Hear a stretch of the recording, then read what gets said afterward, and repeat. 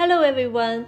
Today I'm super excited to show you the new 2024 iPad Air 13-inch. I have an iPad Pro 2020 11-inch. I plan to upgrade my iPad last year, but as everybody knows, Apple didn't release any new iPad in 2023. I guess for people like me who already decide to go for an upgrade, there's quite a lot of expectations on the new iPad.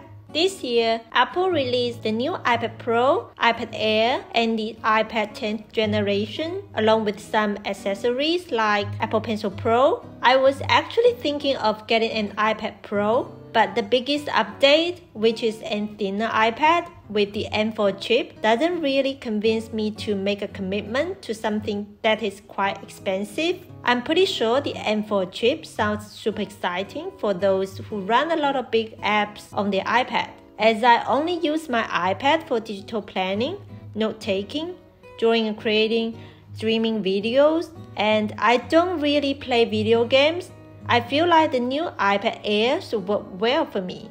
Okay, I guess the main reason why I went for the new iPad Air is because it's now available in 13-inch. I've been pretty happy with my 11-inch iPad Pro, but I really want to try a bigger screen for digital planning. Had I still made the iPad Air only available in 11-inch, I would have got a Pro instead. So the new iPad Air I got is purple. I think what makes Air a little more exciting than Pro is its color options. It comes in space gray, straight light, purple, and blue, whereas the Pro is always only available in the neutral colors, space gray and silver. If you're like me, always have the neutral ones before, it's kind of exciting to try new color. My old iPad Pro is silver. As you can see, the purple is really subtle. If I don't put them side by side, it's kind of hard to tell this is purple. Anyway, I do like this silver purple on my new iPad Air. It looks quite sleek. The new iPad Air 13-inch is obviously heavier than my 11-inch old iPad Pro, but it's not that a big difference for me. Perhaps I don't need to carry my iPad around, but if lightweight is your top consideration and you don't really need a bigger screen, the 11-inch iPad may work better for you. The new iPad Air is now available in more storage options.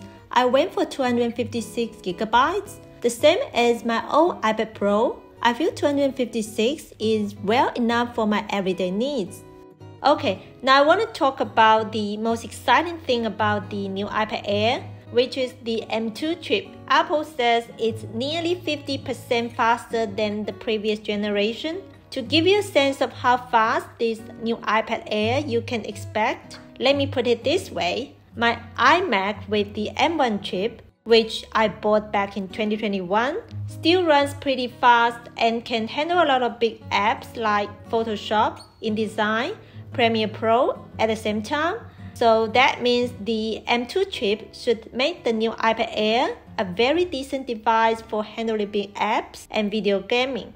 My 2020 iPad Pro still runs smoothly, but occasionally I can tell it lags a little bit. It's not a big deal though. So I guess in terms of performance, the new iPad Air should be well enough for most people. Another big change is the front camera. So for the previous iPads, the front camera used to be at the top in portrait mode, but now it's moved to the top in landscape mode. This change applies to both the new iPad Pro and iPad Air. It kind of makes sense when it comes to Face ID to unlock the iPad or video calls.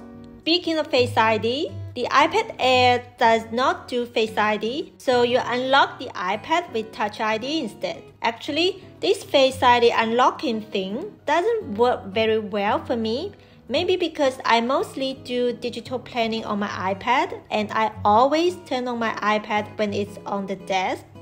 So I feel like every time I have to purposely hold it in front of me so it can unlock.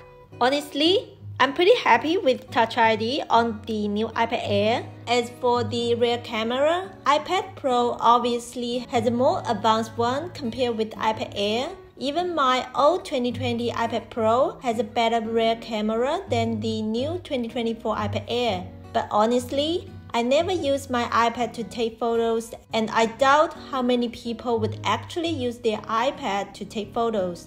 In terms of battery life, there's no much significant improvement.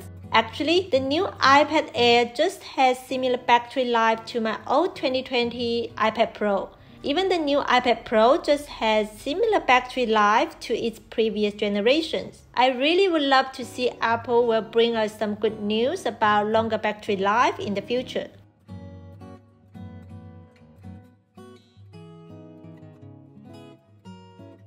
The new Apple Pencil Pro only works with the new iPad Pro and iPad Air. So if you want to use it, you have to get either the new iPad Pro or iPad Air. This is the new Apple Pencil Pro, and here's my old Apple Pencil 2nd generation. They look almost the same, except that the new one says Pencil Pro. The new Apple Pencil Pro comes with a bunch of new features. Possibly the most exciting feature is the squeeze feature. Here's how it works. When you squeeze the bottom of the pencil, it brings up a toolbar in apps like GoodNotes, Freeform. If you long press the undo button here, it brings up the history. You can undo or redo to the exact step, which is very convenient. The squeeze feature is also customizable in the settings. For example, you can customize it to squeeze to switch between the current tool or the eraser. What makes this feature possibly more useful than you think is that you can connect it to a shortcut. So when you squeeze it, it'll do whatever the linked shortcut does. Say the Open App shortcut, it can quickly bring up the app you set in this shortcut. Another exciting feature is barrel roll. It basically changes the orientation of a shape pen and brush tool when you rotate the pencil.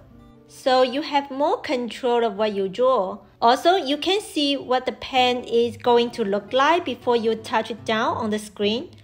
So you can see the shape, the orientation, and the size of the pen beforehand.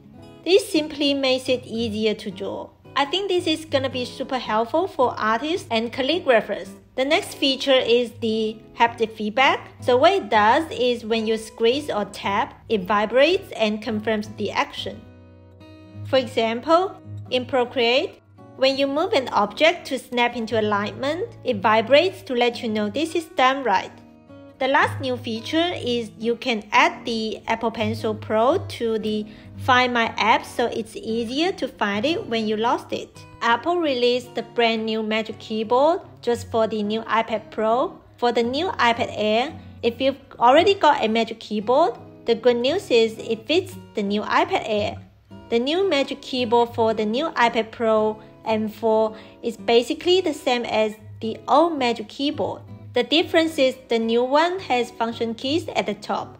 I have a smart keyboard folio for my 2020 iPad Pro. I've been using it for digital planning and I'm quite happy with it, but it doesn't have a trackpad. So for my new iPad Air, I still can't decide whether I should get a Magic Keyboard for it since it's not cheap and I don't really need to carry my iPad around. So for the time being, I'll use the third-party keyboard and see how it goes. Should you get a new iPad? Here's my thoughts.